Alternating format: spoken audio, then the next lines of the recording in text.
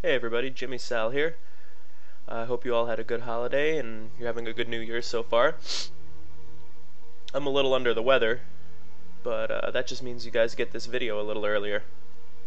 So this is Revision C of MegaGrinder, and as you can see, it's changed yet again. I did a lot of timing work and just some, maths and stuff.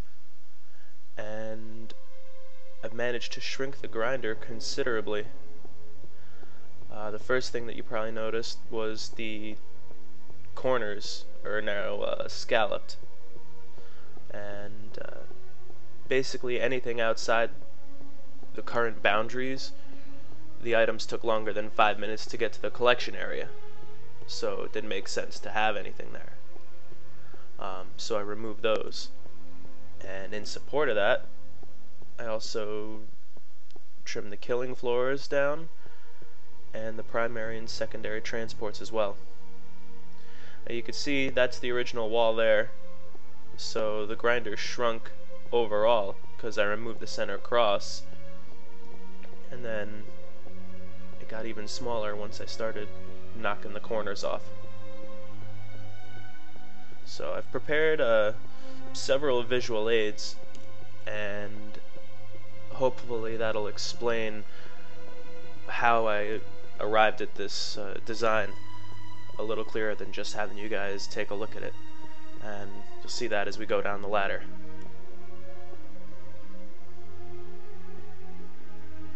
Okay, this was the footprint of Rev B. It was 4 quadrants with a 30 block wide cross-shaped dead zone in the center.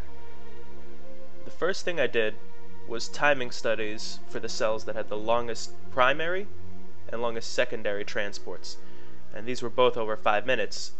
So rather than trying to fight with making a transport system for the dead zone, I decided to just delete it. This left us with solution 1 for Rev B. Basically it was symmetrical, and the next thing up was to do time studies for the same scenarios as I just did. Now these outermost cells, they were within 5 minutes, but I knew the corners were going to be a little rough, so I made this handy little spreadsheet here to tell me which cells I needed to knock off. And there's the overlay with the cells that I knew I needed to remove.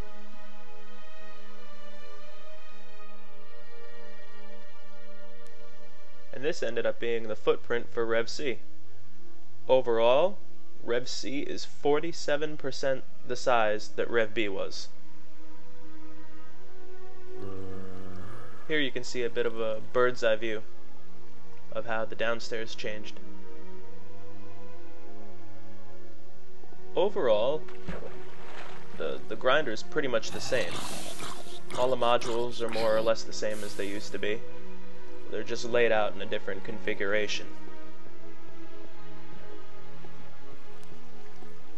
Since there's no dead zone, this floor space right here is just basically so you have an easy way to get from one end to the other, as you can see.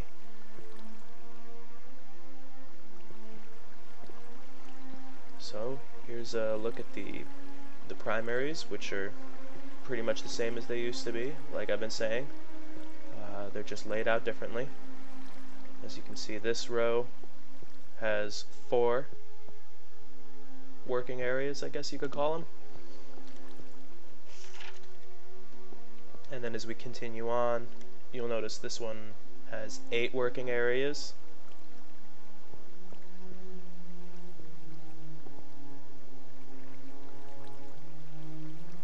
Everything is the same as it was in the previous version. Like I've been saying, there's just a lot less of it. Okay, moving on. This row has 12 working areas, and they're the same design as all the previous ones. The only place that it changes is there, in the center. Basically, since the drop chutes are now aligned on the center, you have 14 working areas that service rows of 3 drop chutes each. And the other side is simply a mirror image of what I just showed you. I changed the last bit of the secondary as well, because I needed to pick up a few seconds to make some of the cells get their loot to the collection area in time. So I backspaced these source blocks, and I put a little retaining wall here so that mobs don't drop on my head if the lighting is poor.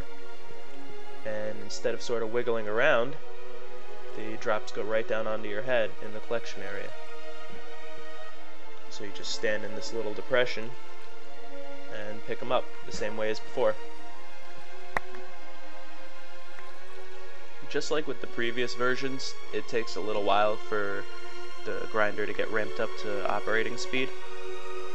But once it does, the drops come in even faster than they did in Rev B. I think I can hear some coming in now.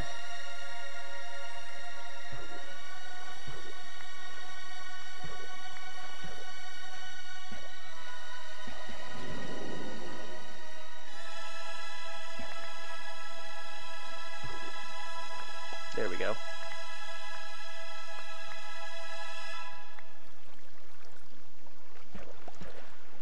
So like I said, I changed the layout down here a little bit. I don't need those last little canals, since the things are coming right down on your head now. And to finish up, let's take a look at some benchmarks. This was solution 1, where I just got rid of the cross in the center, and this is the finalized Rev C. Now if we go ahead and compare these to Rev B, whoops.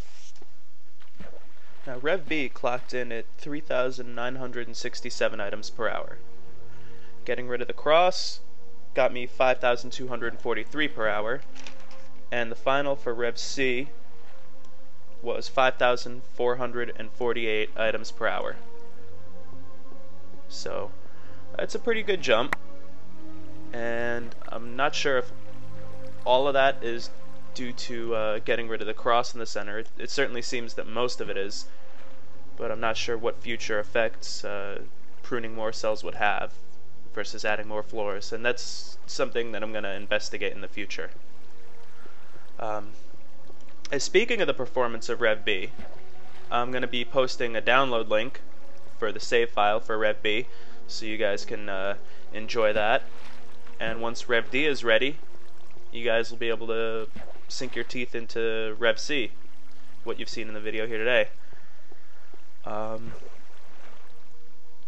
think that'll just about do it. A couple fun little statistics before we go. This version, I got a full stack of sulfur in 2 minutes and 20 seconds. Full stack of arrows in 2 minutes and 38 seconds. Full stack of feathers in 2 minutes and 49 seconds, and a full stack of string in 3 minutes and 3 seconds. My inventory was basically full in 23 minutes and 56 seconds, and I still think I can improve on that by changing the spawning floors. So thanks for watching, and if you have any ideas, let me know.